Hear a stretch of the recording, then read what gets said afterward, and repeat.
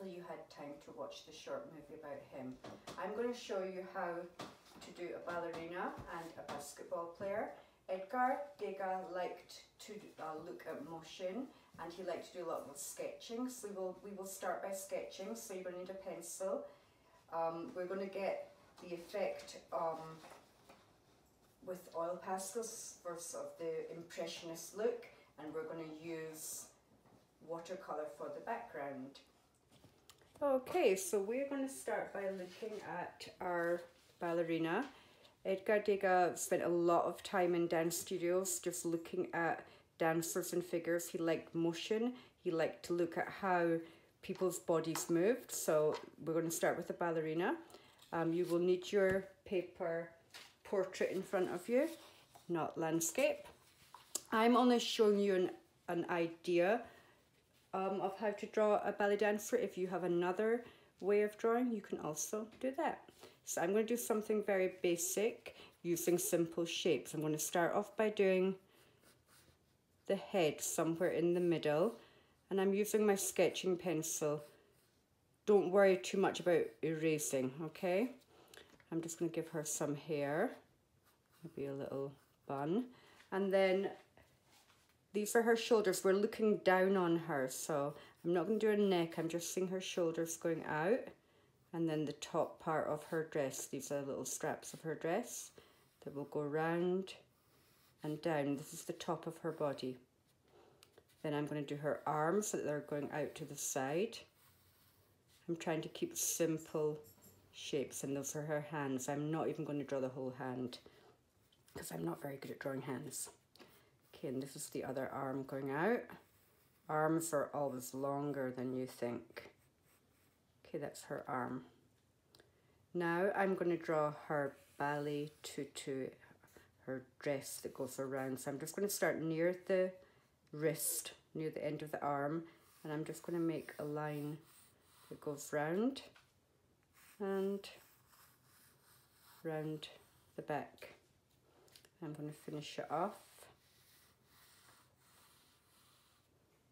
by making the curve go the other way. Okay, so now I'm going to draw her legs. I'm going to come down the front. One leg she's standing on is coming down here, and then I can put her foot there, and then her other leg is going to be up behind her.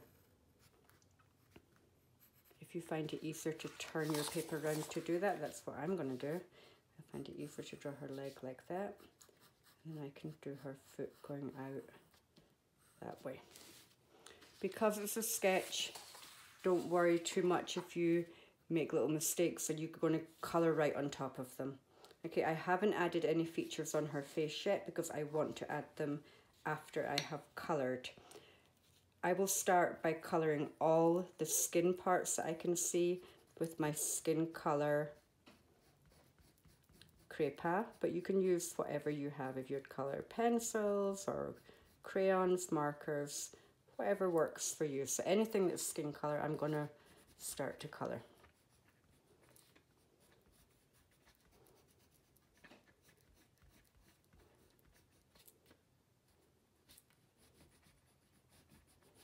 And then I will add the features.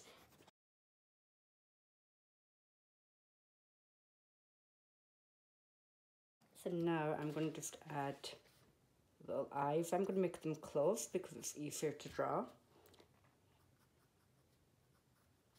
And little eyebrows, a nose, and a mouth. It's just an impression of it, right? He was an impressionist, so we're giving a little idea or an impression of how it looks. Then you can continue to colour, choose any colours you like for her dress. We don't want to colour really hard for this one. We want to make it look like it's kind of fuzzy almost, like impressionist-y looks. I'm not pressing really hard. I'm actually using the side of my craypa.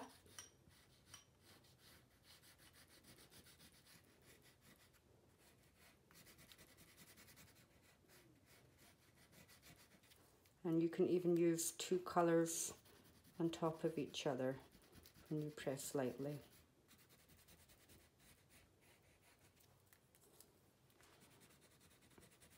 So you'll continue to colour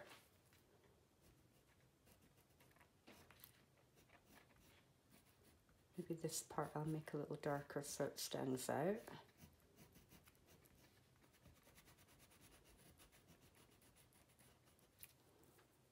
I'm going to give her some hair. Oh.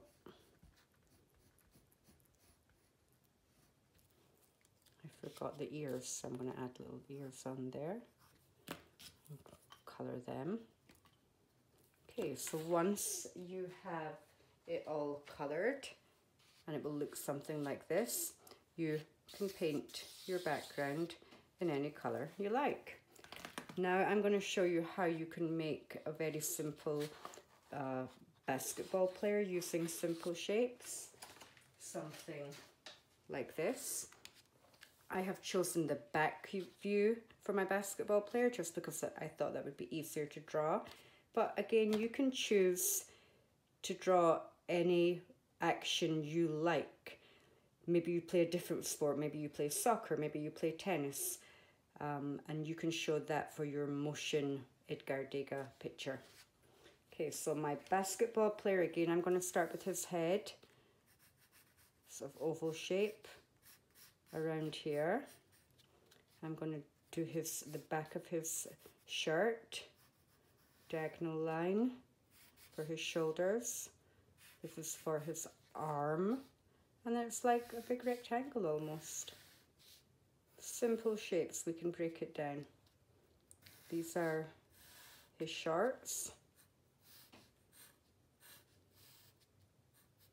And then his legs. If I want to give motion, I can make them bend to make it look like he's moving.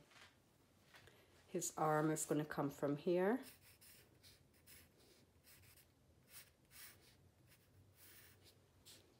Okay, and then go up. I've got one side of his hand, or fingers, and his thumb. The ball is going to be in here. His other arm is up here.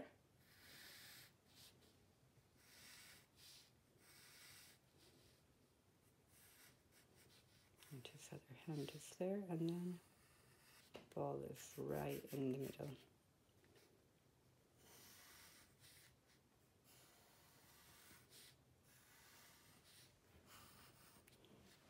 So we know that he's shooting. I'm going to put the basketball net over here.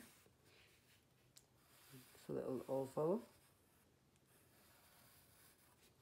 And then some lines for the net.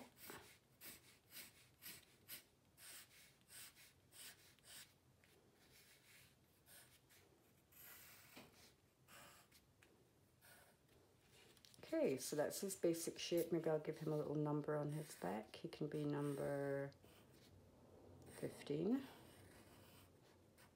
And again, you're going to colour in the same way that we coloured our ballet dancer. You're going to be using crepas or crayons, whatever you have, to colour lightly.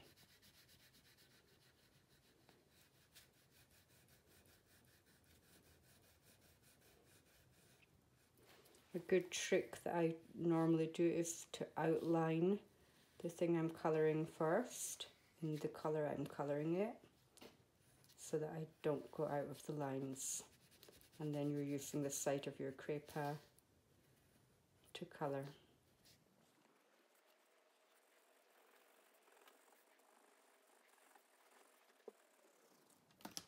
Okay, if you want to practice sketching figures before you do that, you can.